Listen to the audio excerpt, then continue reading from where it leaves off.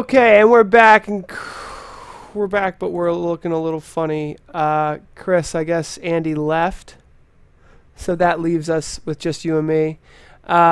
Just me and you, bud. Just you and me. Unless, Andy, are you there?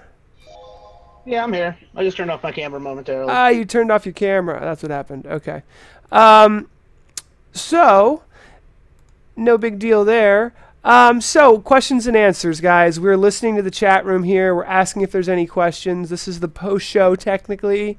It looks like someone was asking where the Rebel Base headquarters is. And we do think that is at the NewTek headquarters. PTZOptics has a Rebel Base out here in Philadelphia as well. So there's one Rebel Base, in Texas, and then we've got the other Rebel Base over here in Philly. And I can neither confirm nor deny those allegations.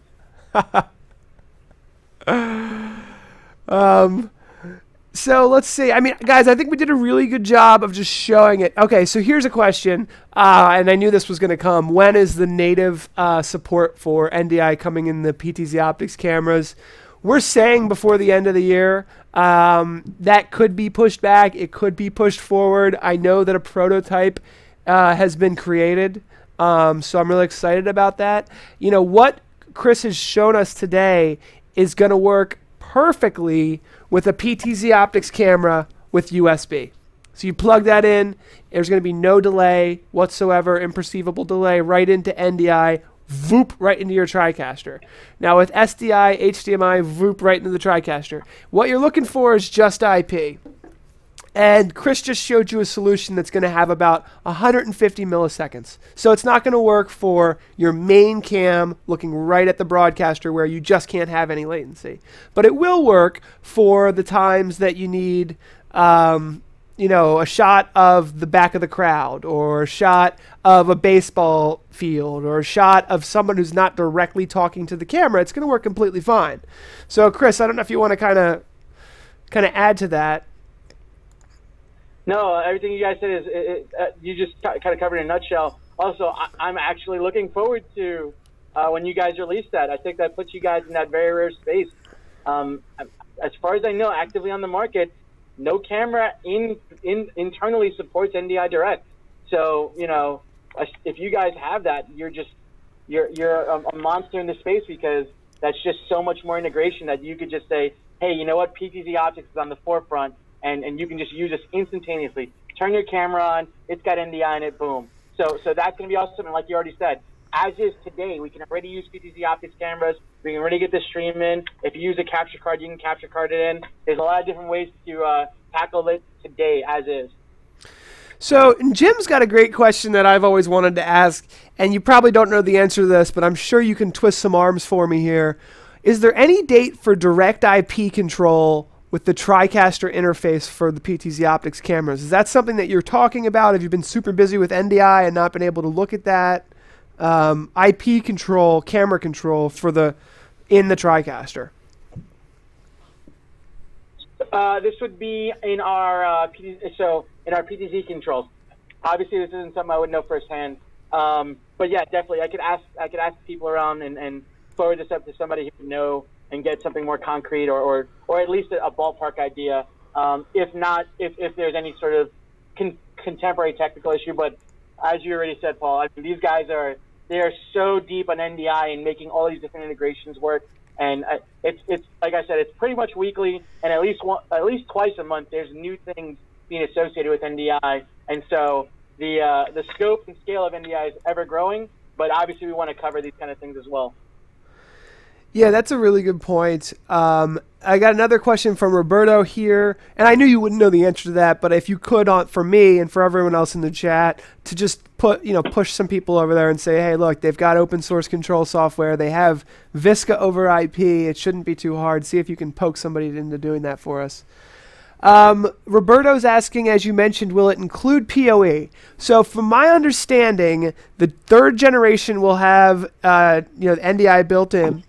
PoE is going to be a separate piece of hardware that's going to be in the $60 to $80 range that we're trying to roll out like immediately. Like I have one right there. Like I could pick it up and plug it into my camera and make it work. Like we have them. We're just working on like getting like bulk stock, getting the data sheets and the user manuals already. So the PoE is going to come very quickly. That's like on its way now. So PoE is going to be good for Gen 1. It's going to be good for Gen 2. I mean, honestly, it's just a PoE adapter that brings out 12-volt power and then also breaks out the Ethernet port so you can still do your streaming and everything on it. So that is really, really close to being market ready. In fact, if you need one for some certain situation, I can even just ship you one for a project that needs it because we do have them here. They're just not ready for market. So that part is really here and ready to go. And Roberto is asking Chris if you have a Twitter account. I do have a Twitter account.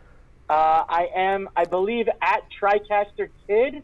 I'm at TriCaster Kid on Twitter, and I'm at TriCaster Kid on Instagram.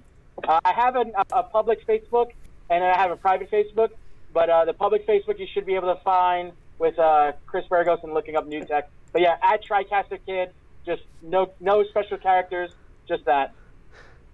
Okay, Chris. Now I want to have you on the show more often because that's such an easy handle. I can be like, and we've got at TriCaster Kid here today, you know, talking the TriCaster language. That's great.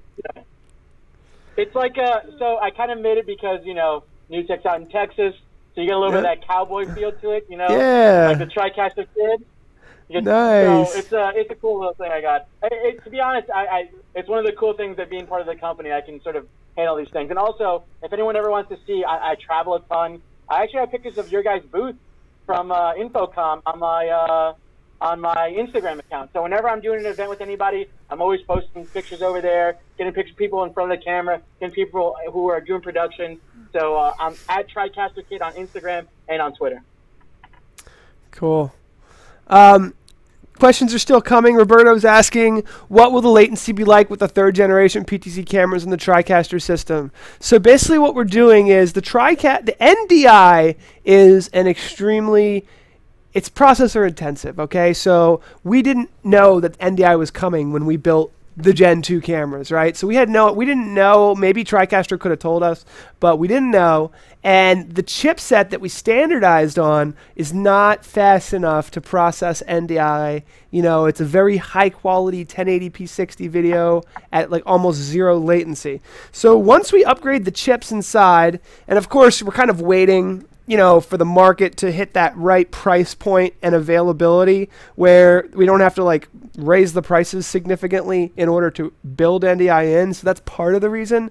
But we have found the chip that we're going to use, and I think that's proprietary. I don't think I can tell people the actual chip we've decided on. I know you guys at NewTek know because we've sent it to you.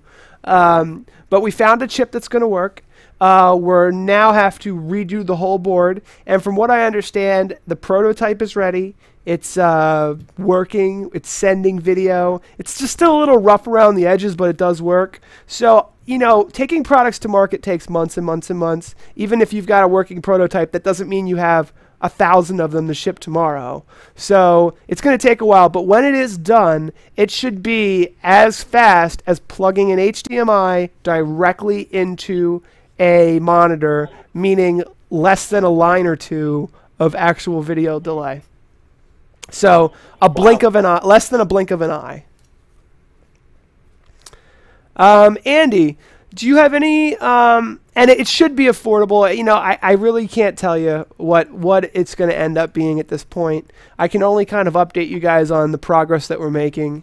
Andy, any last words you want to throw in here before we wrap up the post show? No, I think everything's been pretty well covered so far. Well, thank you both for being a part of this. You know, it's always great to have guests. The TriCaster Kid, I did not know that. That's great. That is funny. Well, thank you so much, everybody. That's been our show. Thank you, thank you, thank you. Enjoy. Andy, Chris, thanks for being here, guys. All right, take care. Thanks for watching, everybody.